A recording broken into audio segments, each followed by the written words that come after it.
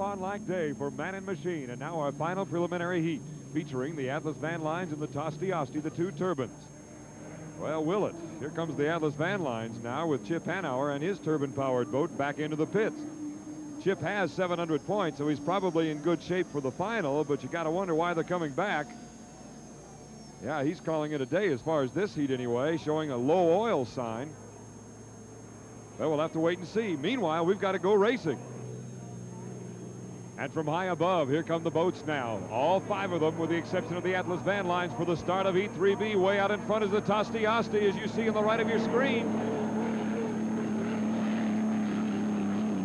Steve Reynolds in the Tosti Asti coming around the east turn. Already well established as the leader.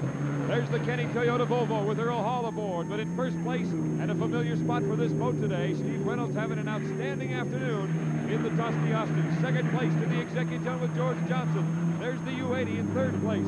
Coming around the west turn now is Steve Reynolds in the Tosti Asti. Now, we've got Jim Henrik down in the pits with Chip Hanauer, who dropped out of this heat suddenly in the Atlas Van Line. Jim? We'll have to find out. Chip, why'd you return? I've got an oil level light.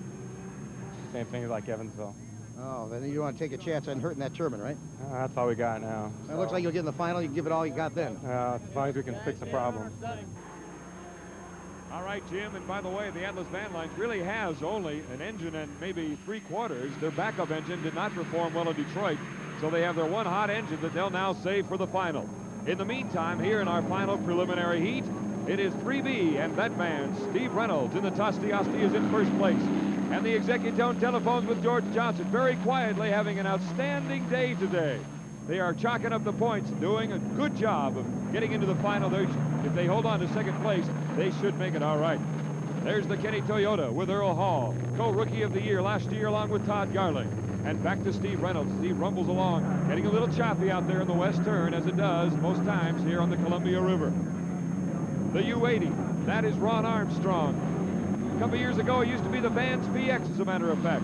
Ron Armstrong doing a good job. Back to the Executon telephones. They have run in every heat so far today, quite well, as a matter of fact. And back to the Tosti Asti. They soften the sponson a little bit on this new boat, make it a little less lively as they come around. They spent about 3-4 weeks on it, getting it ready for the Gold Cup while they raced their backup boat back in Madison, Indiana, and in Detroit, Michigan 2 weeks ago. So the Tosti Asti with their #1 boat is in front, as you see. Boy, Earl's going for a ride. Earl Hall and the Kenny Toyota Volvo. And back to the Tosti Asti.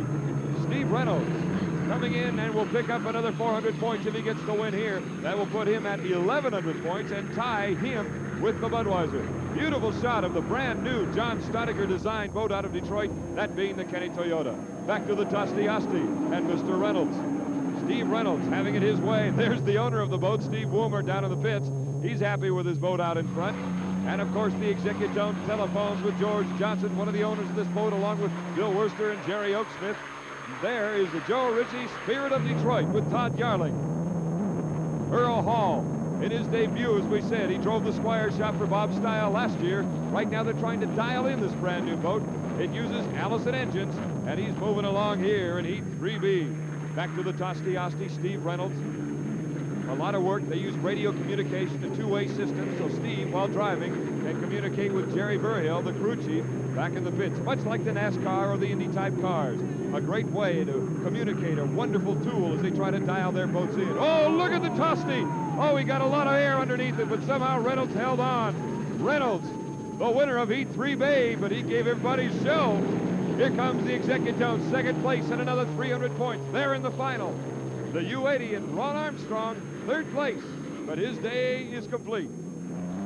And Earl Hall, the Kenny Toyota Volvo. It'll be racing in Seattle next week. So here are the numbers for Heat 3B. The Tosti Asti and Steve Reynolds getting yet another victory. The Executon telephone, they are in the final. Let's look at the rundown now. The Budweiser, the Tosti, the Atlas, my goodness, the Renault Executon telephones, and look at this. The Squire Shop gets in there with 625 points. Let's go to Jim and Mickey Riemann of the Squire Shop.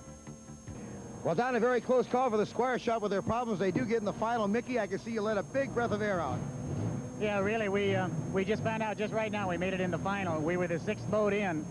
With the problems we had in the last 24 hours, it's really a nice feeling to be here, even if we are 6th one in. Lovely. Don? And Jim, look at the Tosti Asti as it was finishing Heat 3B. My goodness, he had a lot of air under that boat. It gives you somewhat of a reminder of how thin that line is between a controlled hydroplane and near disaster.